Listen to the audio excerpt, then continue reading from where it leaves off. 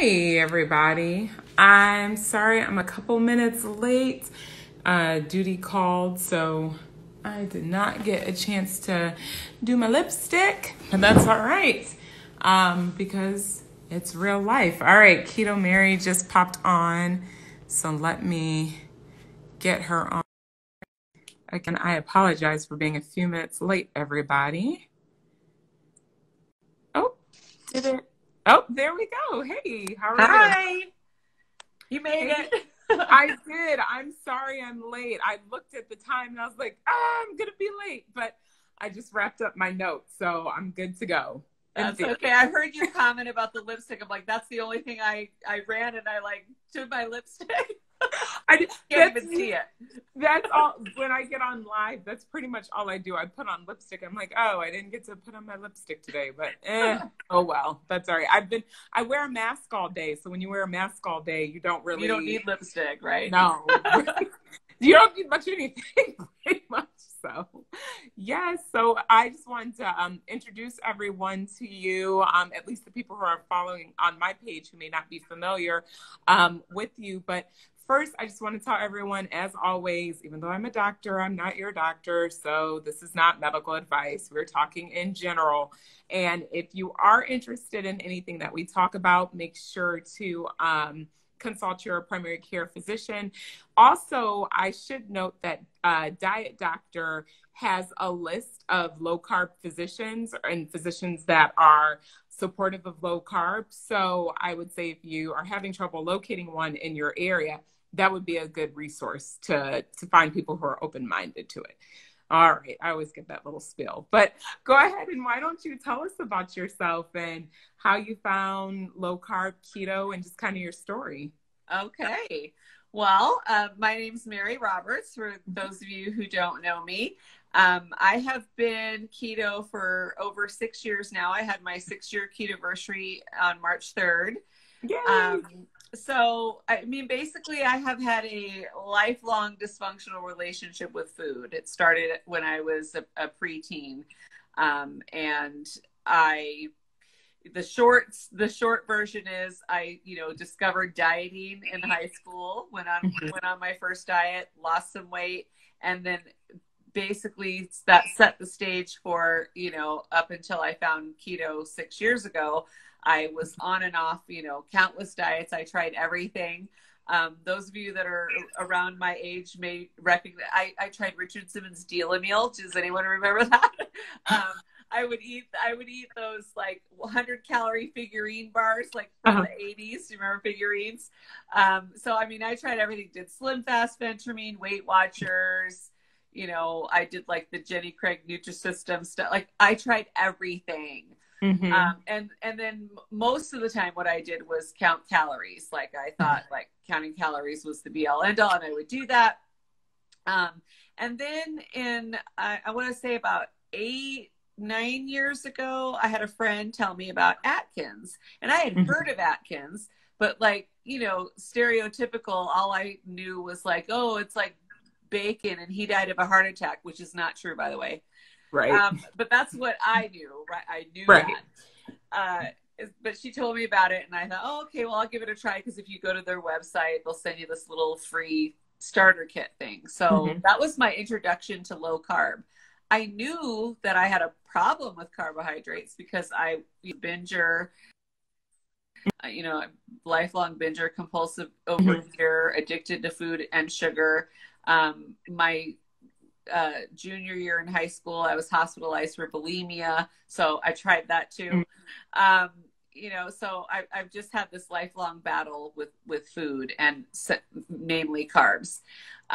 So I tried Atkins. I lost about 40 pounds. I needed to lose 100 pounds. I lost about 40 pounds. And then I got stuck and I gave up, and I gained it back and then some. And then I went, back to my usual of, binging and dieting. And then I tried Atkins a second time. Same thing, lost 40 pounds, gained it back and then some. Right. So March of 2014 rolls around, and I don't know what was different. but I woke up, you know, one morning, the night before was my husband's birthday, and we had celebrated with a homemade cake that I made and ice cream, and everybody went to bed. I binged on the cake and ice cream. And I woke up the next morning and I felt terrible, of course, physically and full of regret, because that's what we do. Right. And I stepped on the scale and I was 260 pounds. And I remember being devastated by that and thinking, oh my gosh, I'm only 40 pounds away from being 300 pounds. Like, I had that thought, like, oh my gosh, I'm almost 300 pounds. And my blood sugar was over 200. My blood sugar was probably close to my weight. It was, you know, well into the 200s. I was diagnosed with type 2 diabetes in 2008. So I had diabetes, I had high blood pressure, I had asthma, I had allergies, I had sleep apnea, I snored, I had all these, you know, issues. And so I just remember that morning being, you know, just devastated. So I thought, okay, that's it. I'm gonna start Atkins again. So I started Atkins that morning, that day. And then a few days later, we got together with friends, and one of my friends, and I told him I was doing Atkins again. And so this is my friend Brian, who, he's the one that started Keto Evangelist. And he said, don't do Atkins, do keto. And for people that know him, he has a very like dry sense of humor, and like, we have a hard time I have a hard time like telling when he's serious or not. And now I know, but like back then he says, do keto. And I said, what is that? I had never heard of keto. And he starts telling me it's a really high fat diet. And like, you can eat bacon, and like, he's telling me like what I can eat. And so I start laughing. I'm like, what? I'm trying to lose weight, Brian. Like, what are you telling me to do? And he convinced me finally. He's like, no, I'm serious. So do it. You know, I did what we all do, right? I went to Google, which at that time there really wasn't much, you know. The only thing I could find was Keto Clarity. You know, I ordered Keto Clarity by Jimmy Moore. I read that. That was like my introduction. So that day when he told me, from that point on, I've been keto. And so I think, you know, people always ask me, well, what made the difference this time? You know, like how did you stay motivated? How did you stick to it? And really the difference was, it was the first time, and I really believe it was because I was eating keto, because it was the first time ever in my life being on a diet that didn't feel like I was on a diet.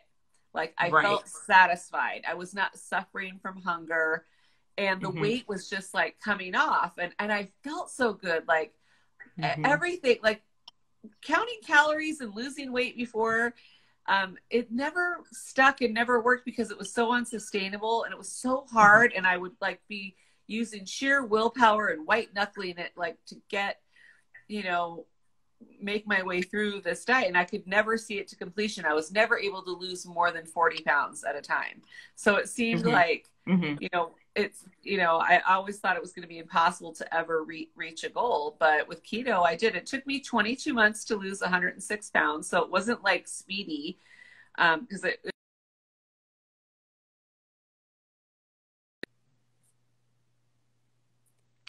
22 months to lose the 106 pounds. And then I've been maintaining since then, like give or take a few pounds. I'm perimenopause right now, so it's a little more challenging. But that's, you know, I mean, that's it. Like I finally found something that worked and didn't feel like torture.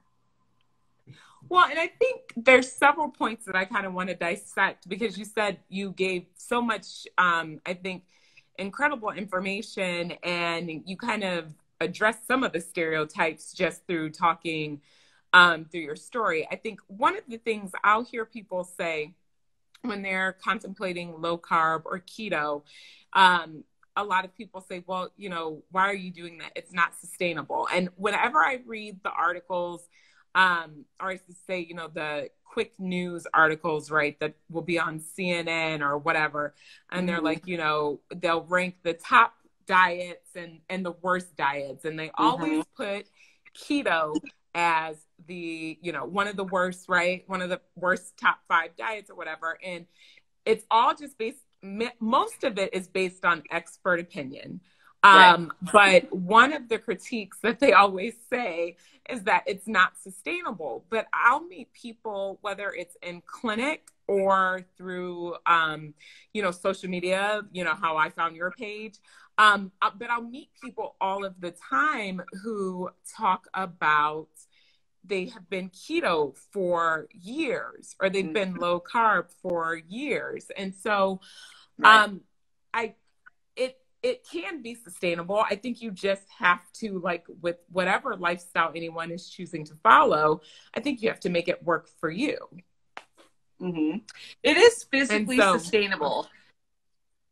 When it's not sustainable, it's because it's up here, because they can't let go okay. of their addiction to carbohydrates. They can't picture life without certain things, and they have an Mm-hmm. emotional attachment to food. So people that have tried it and said, you know, oh, it wasn't sustainable for me, it's because they didn't fix their relationship with food. Because physically it's very satisfying. It's nutrient dense, it's very satisfying. There's no reason for it to not be sustainable.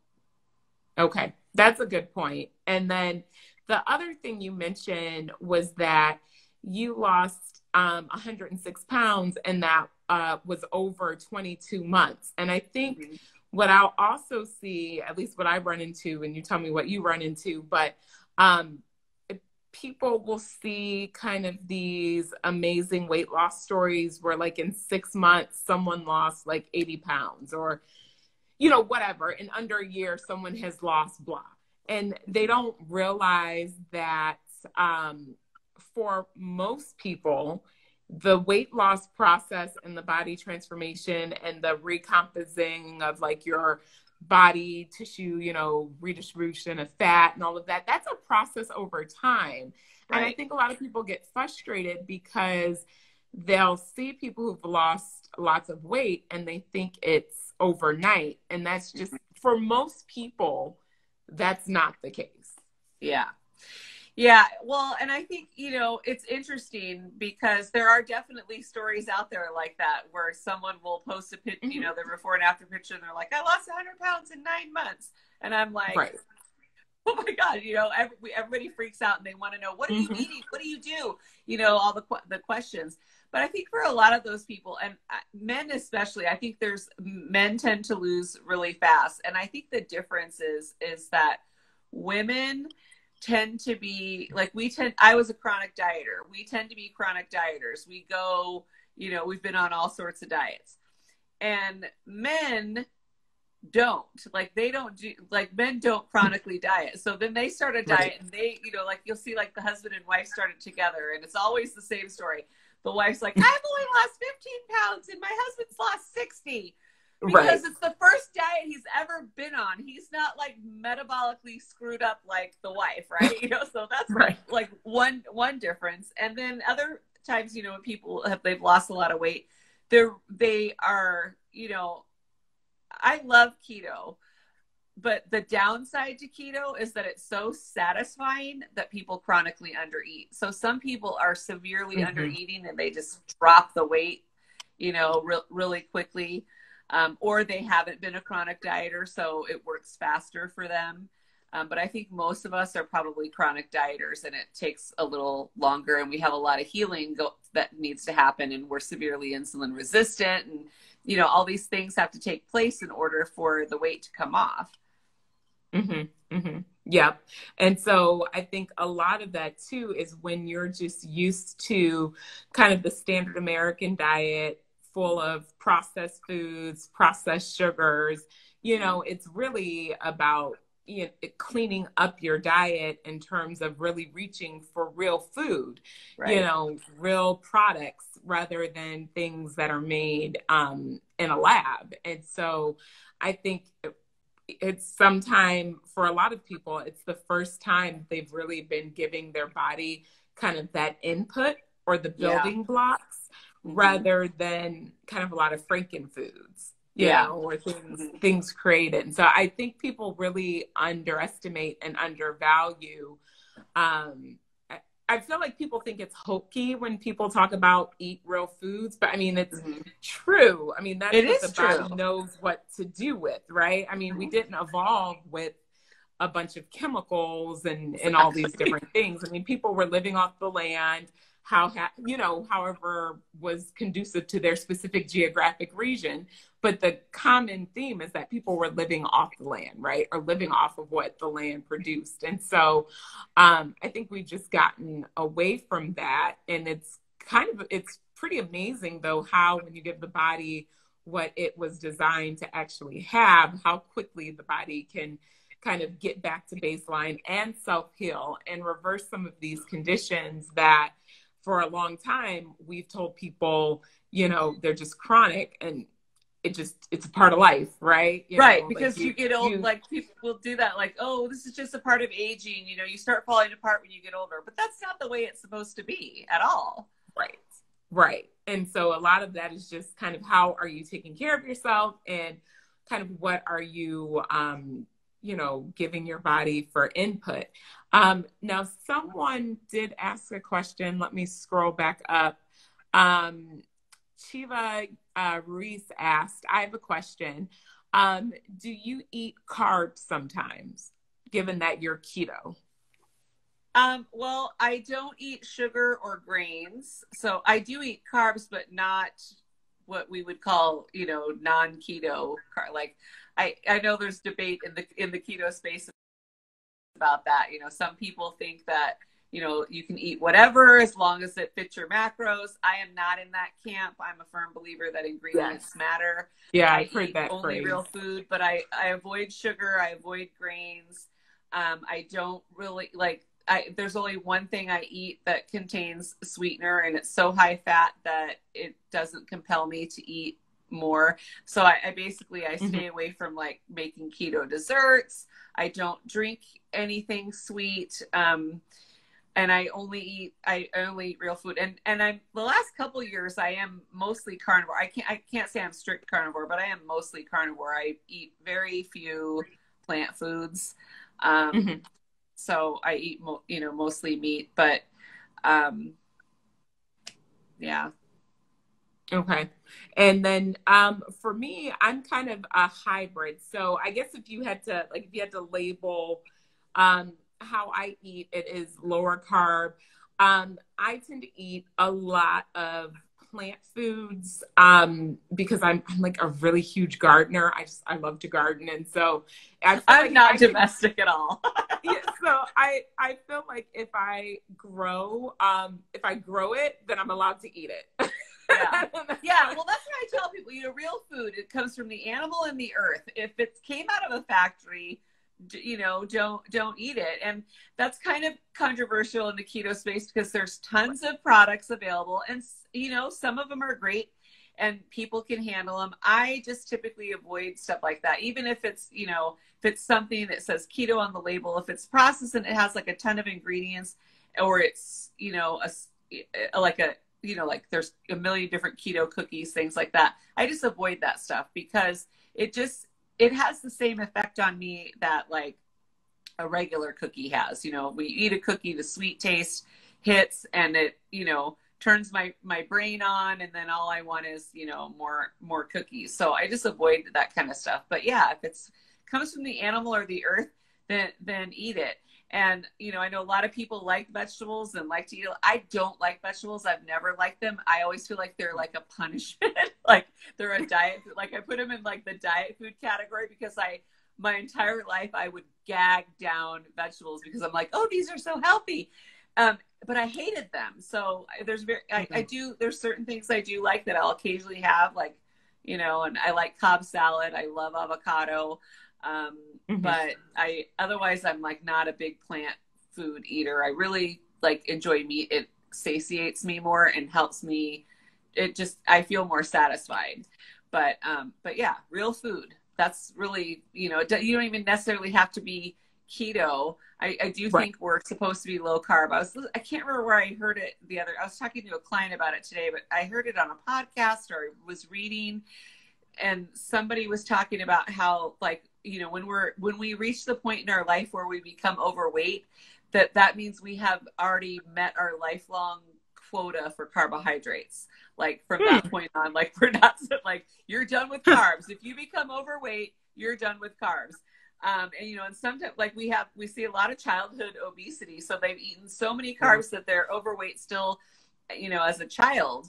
So the body can only handle so many. And, you know, so then you see, that's why you see some people who they don't ever become like binge eaters, or they don't eat excessively, but by the time they're in their 40s and 50s, they start to get the belly fat, you know, the weight starts to come on, and it's because we have met our carbohydrate quota, and now it's time to like cut them down. So I thought that was pretty interesting. I had not heard that theory. I think, you know, especially when we talk about childhood obesity, I think that a lot of the issue, I mean, I'll see, and I try not to look at what other people feed their children, because I'm like, that's your child, and in my house, we'll do what we do in our house. But like, I notice a very stark difference between how my children eat and how like a lot of their friends eat, in terms of lots of packaged foods, lots of sugary foods, lots of things that are just processed. And so the thing is, it's like, I know we don't like to label food good or bad. And someone asked me one time, they were like, well, your kids probably don't eat any carbs. I'm like, no, that's not true. My kids do. But again, their carbs aren't coming out of packages. Right. They're it's not ingredient carbs. Right. It's not. I was like, you know, it's single ingredient foods. We do a lot of things when they're in season. When they're not in season, then we cut back on them. We cycle, you know, stuff like that. But it's not as simple, at least to me. I don't think it's as simple as saying, you know, like all carbs are bad per se. I definitely think that there are, and everyone's body is unique, right? I mean, there's people who have nightshade sensitivities, who have, there's all different things. Like, you have to look at your personal situation and how food the interacts unequal with one you. is all that matters. Right. But I definitely think that no matter what kind of dietary camp you're in, I think people should be able to get behind eating real foods. And then it's up to you to decide like what the real food is that you want to eat. But I think at a baseline, we should be really trying to get away from things that are packaged. That's my opinion. I 100% agree. Yeah. I think that the processed food industry is terrible. It's not, I put it in that, like, there's real food that comes from the animal and the earth, and then there's fake food, like, that comes from a factory. Like, all this, the majority of the stuff in the grocery store is not real food. It's not, I wouldn't categorize it as food. It's like food-like products. Correct. Right. And our body just doesn't really thrive on too many food-like products. So, there was a question. This is from Sports Dr. Nancy. She says she wonders how you get antioxidants without plants. So that just because, so there's plants contain a lot of stuff, but that doesn't mean that they are bioavailable to the human body. Like I think, you know, meat is more bioavailable, and there's plenty of, you know, nutrients and vitamins in meat. So I'm not in the camp that believes that we have to have plants to get certain things, because just because the plant contains them doesn't mean that our body's going to absorb them. You know, plants have lots of anti-nutrients too. Like, so what are we, you know, there's like all kinds of different ways, you know, to look at that. But, I'm not concerned about that. Okay. And there was this story I was looking at. So this is the thing too. Like, I know with the natural reflex answer is, and I guess I tend to kind of look more at like what your vital signs are, what your health markers are, et cetera. So we're not going to have a lot of studies, right, that show people who are doing low carb, mainly animal based, whether you want to call it carnivore, zero carb, like whatever you want to call it. Yeah. We're not going to have studies that show those people versus people who are having meat plus lots of other sugary foods, right? That combination. Yeah. Plus people, do you know what I mean? Comparing those who then just eat only carbs, but are natural carbs like plants. So when we're looking at a lot of this data, they're comparing people to, they're basically lumping people in who eat meat with people who also eat a lot of processed sugary food. Right. And I think the two together is probably, yes, very damaging. Right. But if you're removing the sugar aspect and you're eating nose to tail, I know everyone doesn't eat nose to tail, but in theory, you know, if you're going to eat, you know, like your livers and your heart and your tongue. And I'm weird. We made anti-churros last night and the kids like tore it up completely and they were so good. So, but you know, you have to look at, there's something called, it's glycolipotoxicity. And so people always like to jump on the fat part of the glycolipotoxicity and saying, like, well, that came from the fat or the high fat foods or the processed animal foods or blah, blah, blah. But you forget the glyco part too, where it's also at high levels, glucose is toxic. So remove one of those. And I think that's why biologically you'll see people who thrive on plant-based diets. I mean, there are people who definitely thrive on plant-based diets.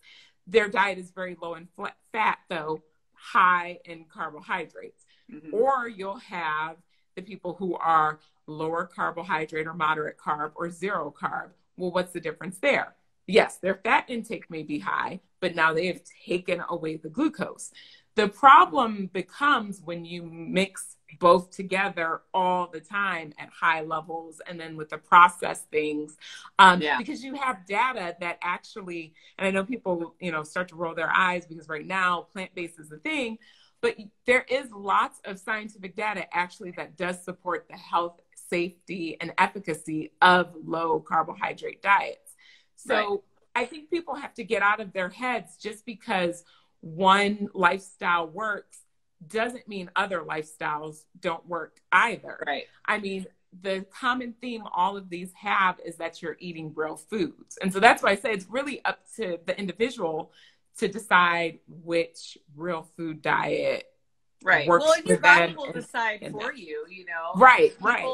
It depends on your level of metabolic damage. You know, some people are severely metabolically damaged and they have to do, you know, I hate to use the word extreme because I don't believe it's extreme, but just for the sake of the conversation, they have to be as extreme as keto, keeping it 20 grams of carbs or less per day because they are so severely insulin resistant, and they have to incorporate the fasting, which we haven't talked about yet, but that's fabulous. You know, incorporating the fasting along with the low carb, you're really going to improve your insulin sensitivity there. And so your insulin will come down, your blood sugar will come down, and you know, and then other people can get away with, you know, my husband can eat a lot more carbs than I can. And, you know, nothing happens to him. He maintains normal blood sugar. He, you know, has single digit body fat year round.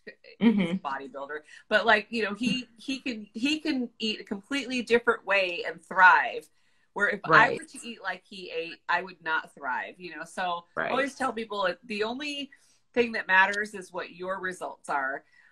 You know, people will ask me, I get asked a lot, like, well, what do you eat? What was your food plan? What is it? And it really doesn't matter what I did. You have to look at your, you know, yourself, and anecdotal evidence is still evidence. So even if you can't find a study that says, you know, this is a great idea, if you do it and you get well, if your A1C comes down, if your insulin comes down, if your fatty liver goes away, if your sleep apnea goes away, if your blood pressure normalizes, then what you're doing is healthy and works for you. It doesn't matter if Susie Q next door didn't get the same results. That doesn't mean it's bad. You have to like look at what does it do for you? N equals what? That's all that matters. I mean, because we see, you know, I mean, I see people all the time that they're eating a lot of, you know, they're low carb, but it's all like Atkins bars and Atkins frozen meals, and all these other stuff, and they've lost weight. They've lost weight, you know, and maybe some of their health markers improve, but where did they start? You know, it mattered. Who the individual is, it matters. Well, and I think then you just addressed, Mela Meadow Lark had a question, but you kind of already addressed it, but I'll just read it. Said, how can it be healthy to eat only or mostly meat? We are omnivores. Isn't lots of meat damaging to the body? And I think you kind of answered that. It just depends. Yeah, just you have to try. I mean, there's a lot of dietary dogma out there. Like we are, like this is, you know, I had to change my paradigm when I started this journey, because I all of a sudden was getting results by doing all the things that were supposedly horrible and against the mainstream. So, you know, I switched from eating low fat to eating high fat, mostly saturated fat. I lost 106 pounds eating 80 to 85% of my calories from fat, mostly saturated fat. My A1C went from being 9 something to now I maintain a 4.9 A1C. I have normal blood pressure. I got off blood pressure meds. So this idea that like an all meat diet is bad, I mean, it basically is dogma. We evolved as humans on mostly meat. Plants were a supplement, you know, like they were seasonally available. You know, the only here, like, you know, in modern life, can we go into the, you know, we go into the grocery store and we can get produce year round, even when it's not in season. And it doesn't even remotely resemble what it does in, you know, out in nature and what our ancestors came across, you know. So we survived and our brains developed on eating meat. And all the studies that say that meat causes cancer and it does all these bad things, you alluded to it earlier, these studies are done on people who eat meat and bread and rice, and maybe they smoke. We don't know. Like they're doing, and they're eating lots of sugar. They have donuts on Sunday morning. They eat cereal, but it's the meat, obviously, that's bad. That, you know, I mean, it just doesn't compute. So, but, you know, you know, my cholesterol my triglycerides are consistently between 45 and 60. You know, my HDL is around 80. I mean, that could afford to, you know, go up a little bit, but all my health markers are good. But if I were to listen to what, you know, all the people in the know or the experts of people, you know, that have historically failed me with my health, like if I'd have listened to my doctor, I'd still be obese and sick and on medication and maybe even dead. Maybe I'd have had a stroke or a heart attack by now at age 48. I don't know. But but all I know is that when I went against the grain and let go of the diet dogma and just trusted the information I was getting from other people who experienced the same thing, that, you know, I got the results and I feel better, look better, and I'm healthier than I've ever been. So I can't agree that, you know, with all the like general statements about, you know, meat is bad. You have to have some carbs. You have I've had plenty of 0 carb days and I've not dropped dead. Right.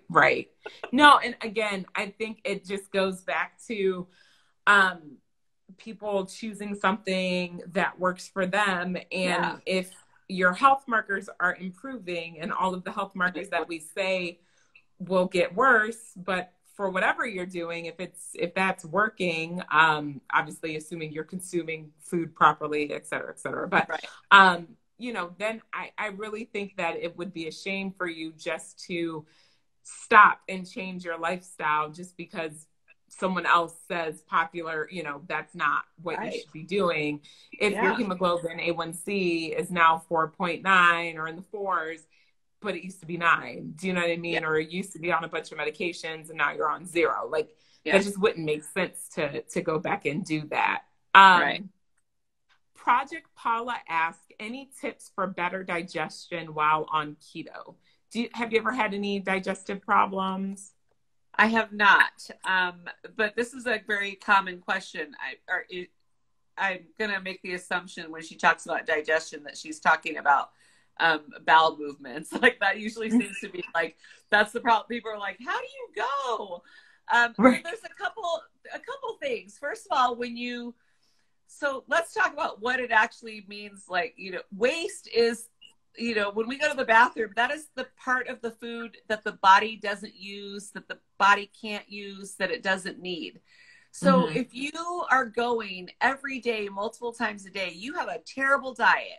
Like you need to eat more, you need to focus on more real food and food that the body can absorb and use.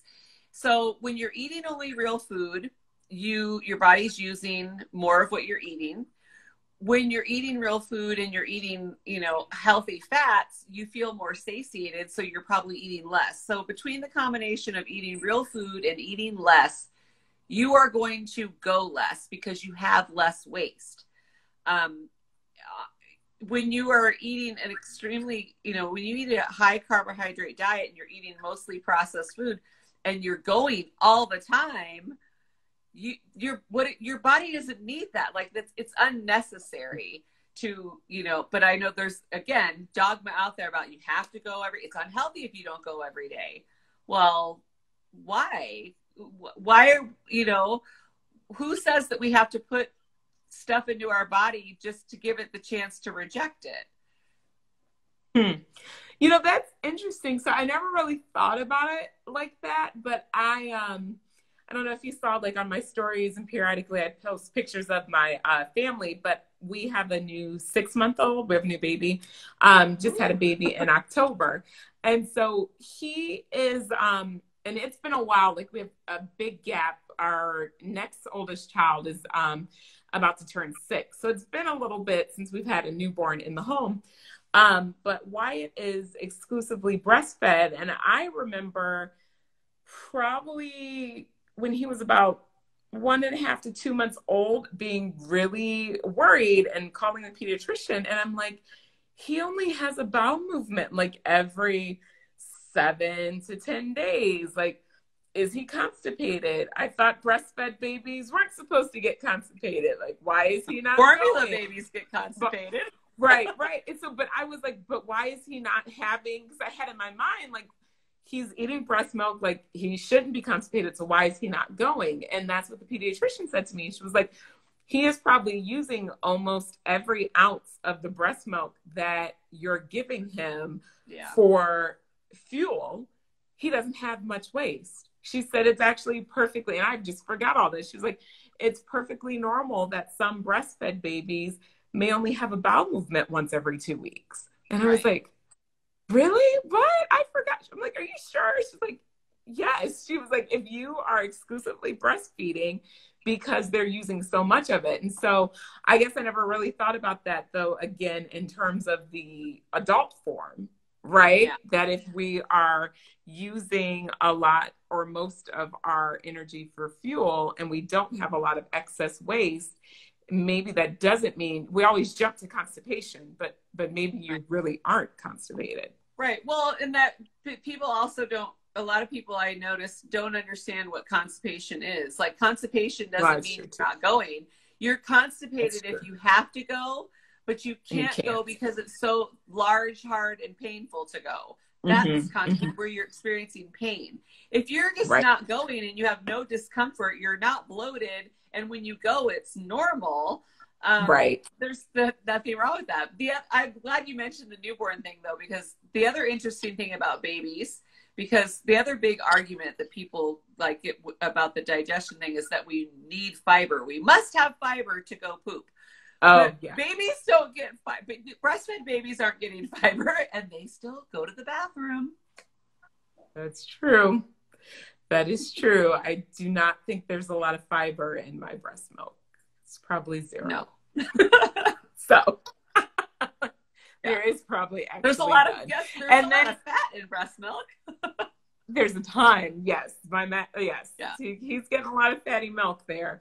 And the other thing too that just comes to mind is that he actually now does go a little more, like probably every 1 to 3 days now he poops. Sorry, I'm talking about my baby's poop, but now that we've started now that we've started solid foods. But again, some of that is probably because he's getting more solid food. It's so hard to gauge with babies, right? He's eating so more. he's eating more, and he's probably has more leftover waste, right, than what he may need, which is why now we're seeing him go more frequently.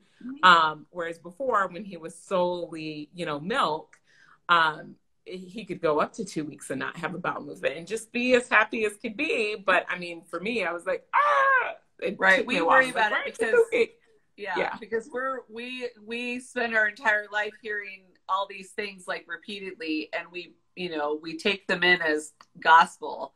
And then when we experience different, we're able to like question, is that really true? Is what I was told or taught, is that even true? I think a lot of us have experiences and we can say, well, for me, that's not true. Right. And, and then I'm scrolling through because I want to get to a few more questions if anyone has some before we get off. But I think the thing is, again, I see a couple more comments about, people have eaten plants for centuries. So, and again, I don't think we're saying that you can't eat plants. And as I said earlier if you like them, eat them. I'm just saying, if you don't enjoy them, you don't have to eat them. Right. And for people who are joining later, we talked about earlier, or if you go to my stories, I'm like a huge gardener. I help to, run our church. I co-run with one of our other church members, our community gardens that we've started in an urban area to teach people more about in urban areas how you can grow your own food and you can have access to quality food that you can grow yourself, and that actually you don't have to rely on the food system. So I'm going way radical there, but anyway. No, that's awesome. But you know what I mean? You can grow your own. Like, we don't need to be dependent on big industry really for anything, right? So it's nobody's saying that plants are bad. However, I think what I try to do when I work with people who are coming to me for weight loss, whether it's through coaching or through the office setting, I try to see what are they doing, what works for them, what is sustainable. So I have a lot of people who are plant-based or vegan, and I'll hear other people say, well, there's no way I could be plant-based because they eat out all the time. I'm like, okay, but if they went plant-based and their diabetes resolved and they're happy and they're feeling good, do it. But I also think it is the same for people who are either low carb or keto or even carnivore.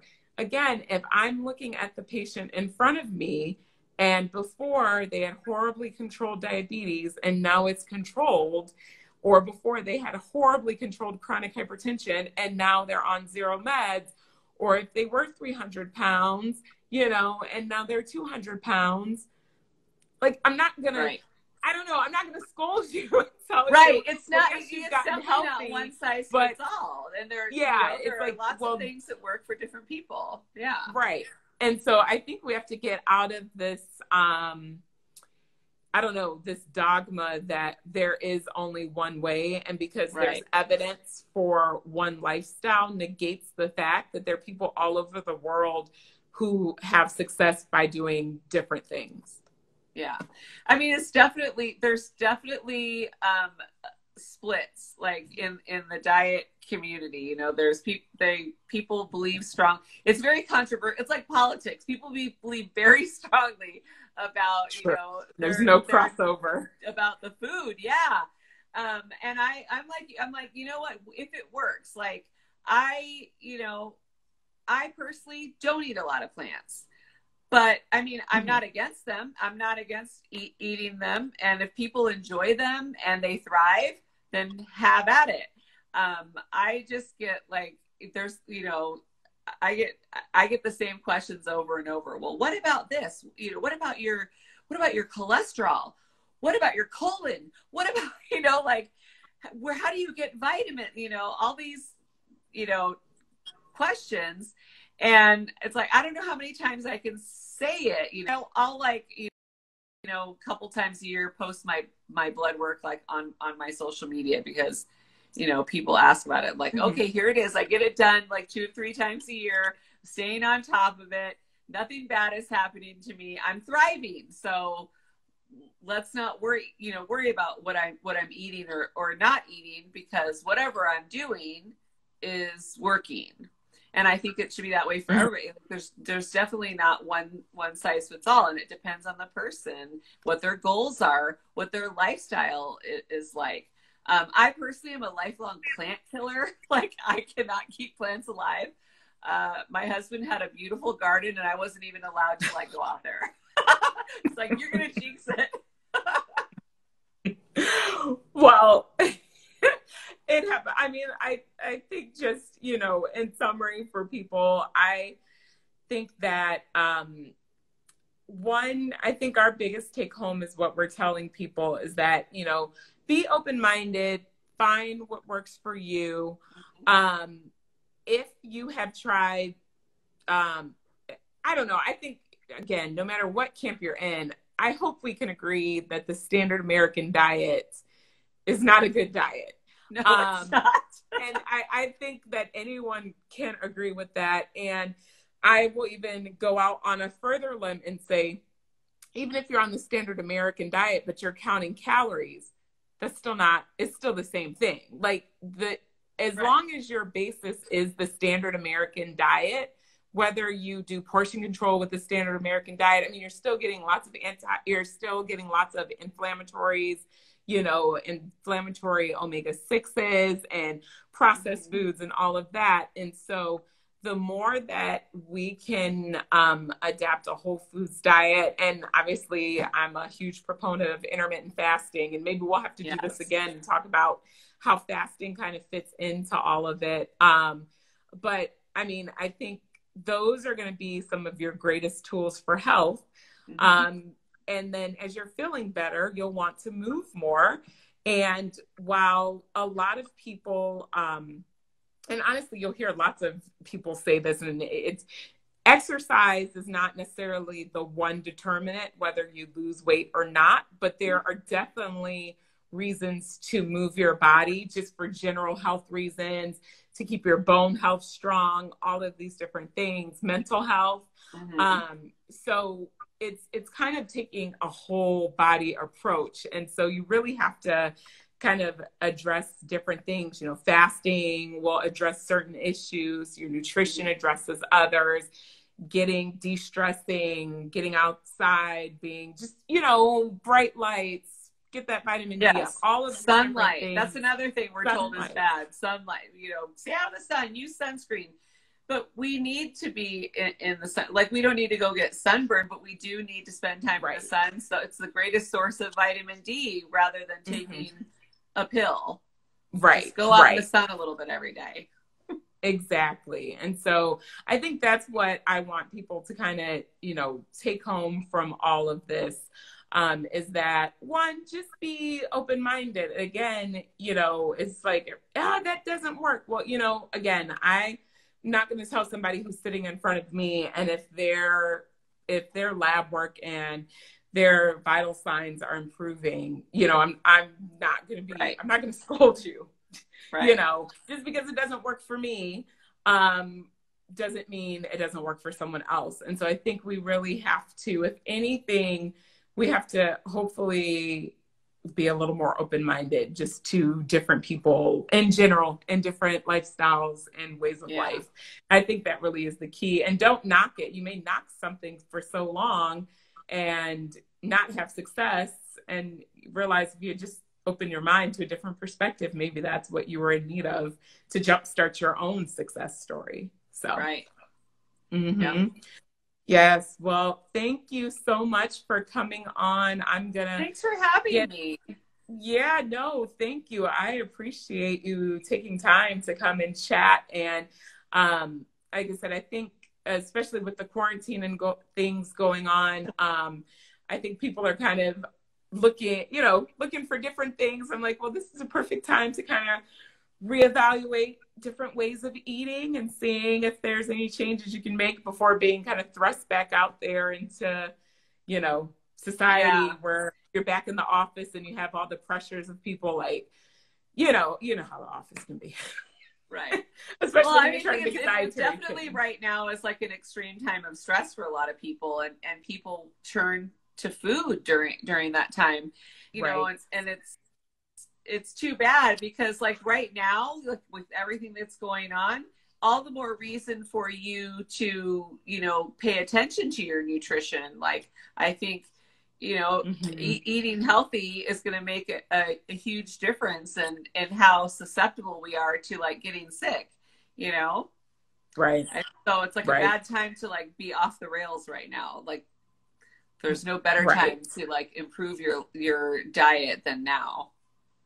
Right, correct. And especially when I hear people talking about, well, when COVID's over, I mean, I don't know, I'm not trying to be a pessimist, but I don't really think it's going to be over. We're going to get it under control. We're going to learn to live with It'll be it over as a like new the flu normal. is over. Correct.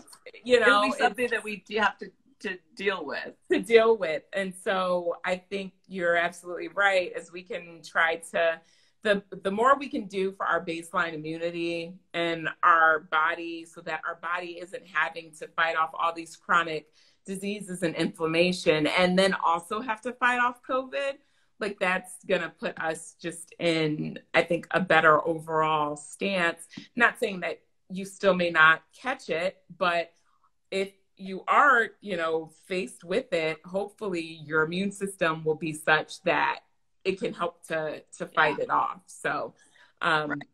that's the A hope. healthy So, immune system will definitely make a lot of difference, I think. yes, I think so too. So, well, you have a good night, and thanks Thank everybody you. for tuning in, and I will talk to you later.